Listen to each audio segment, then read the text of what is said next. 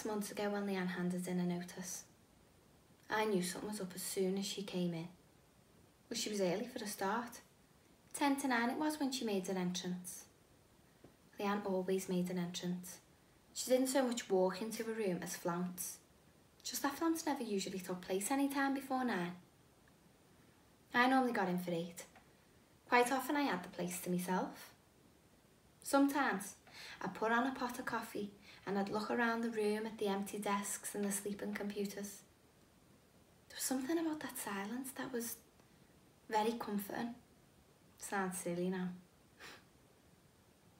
It wasn't just that she was early that made me think something was going on, but she had this big smile on her face. She said, "Morning, Wendy," in a really loud, cheery voice. Now, I'm not saying that Leanne didn't like to smile or say hello of a morning. She just usually wasn't that effusive. To be quite honest, often she was a bit groggy when she first came in. I used to tease her about it. Being out on a school night again, have we? Just tongue in cheek, although pretty much put a stop to that when she snapped back at me one day. As soon as Carl came in, she bolted into his office and came out 20 minutes later looking like the cat that had got the cream. "I've just handed me notice in, Wendy," she said, "so you won't have to be putting up with me much longer." I remember laughing and I went to open my mouth to say, you know, the usual things like where you going and that sort of thing, but before I could ask, she was off telling everyone else her news.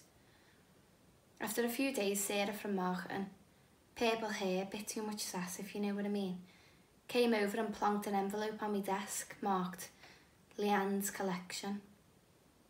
Some of us are putting in a tenner, but don't feel like you have to do that, just whatever you can afford. To be honest, I did think £10 was a bit much. I mean, we were only colleagues after all. I said, that'll be fine.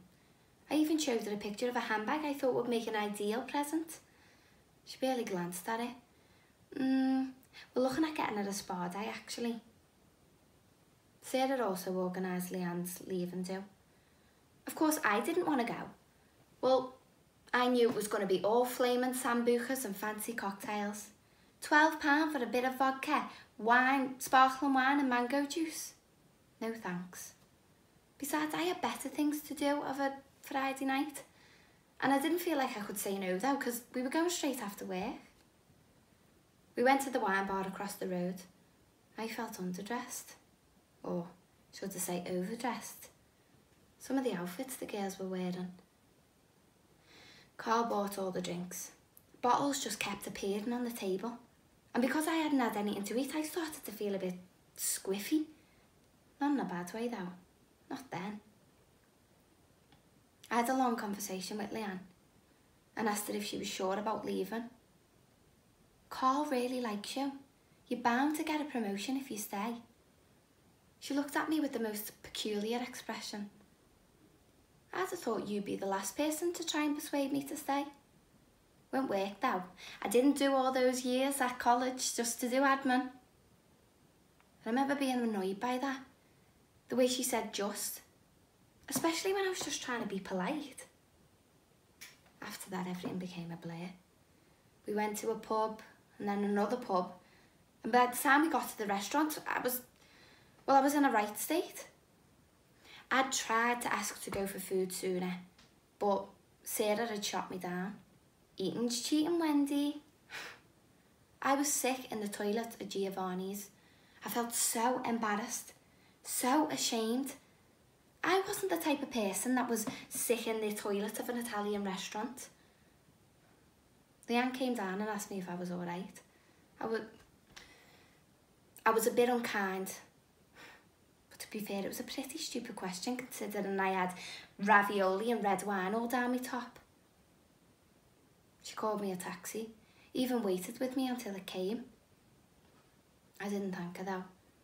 I was in no fit state. All I could think of was how I'd never be able to face anyone in work again. I mean, that kind of behaviour from Sarah isn't unexpected, but me? I do remember what I said to Leanne when I got in the taxi though. Thanks for the worst night out ever. They were the last words I ever spoke to her. I went back into the office on Monday and nobody said a word. There was never any mention of that night out again. When more important things came along. To be honest, I've forgotten all about it almost when Carl sent us the email a couple of days ago. I'm very sad to tell you that our former colleague Leanne has sadly died. As many of you know, Leanne was very keen to return to the nursing profession, and I have no doubt she would have been so glad she could help the current crisis. I kept on reading the words over and over. I wish I hadn't told her that it was the worst night ever. It wasn't. It really wasn't. I wish there was someone that I could say that to, but there isn't. It's just me here, at home, alone with the computer. And all this silence.